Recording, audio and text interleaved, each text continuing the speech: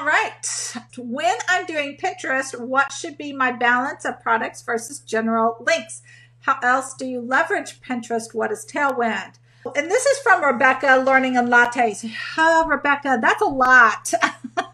That's like a whole course in itself because, yes, I do have a course on Pinterest. So basic things here, products versus general links. So I never pin anyone else's product. I only pin my own products. I will pin other people's blog posts or their images as long as their blog post is not just one big sales ad.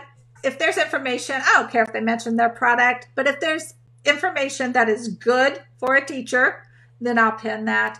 I have a blog, so I pin my own blog posts. So I pretty much, for the most part, probably pin 90% of my stuff and 10% of other people's stuff at this point.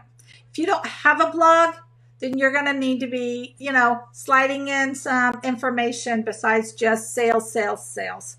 If you don't have a blog, keep providing that information, whether it's articles, educational articles, or other people's blog posts, provide those. Yeah, leveraging Pinterest, I just use it consistently, daily, pinning daily. Like Facebook and Instagram, it's short term. It's there, it's gone. If they see it, they see it.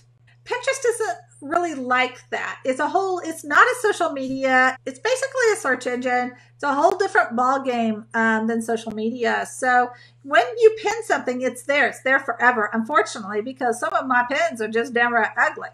And I don't want them there, but they reserve us. But they're there. They last forever. You do want to pin consistently, that meaning daily. Tailwind is a pin scheduler that you can use. You set it up and then it sends out your pins at the day and time that you want.